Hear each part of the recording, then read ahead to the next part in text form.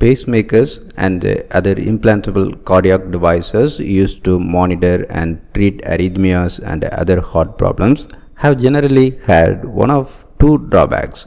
They are made with rigid materials that can't move to accommodate a beating heart, or they are made from soft materials that can collect only a limited amount of information. Researchers from the University of Houston have reported in the journal Nature Electronics a patch made from fully rubbery electronics that can be placed directly on the heart to collect electrophysiological activity, temperature, heartbeat, and other indicators all at the same time. The device marks the first time bioelectronics have been developed based on fully rubbery electronic materials that are compatible with heart tissue, allowing the device to solve the limitations of previous cardiac implants, which are mainly made out of rigid electronic materials.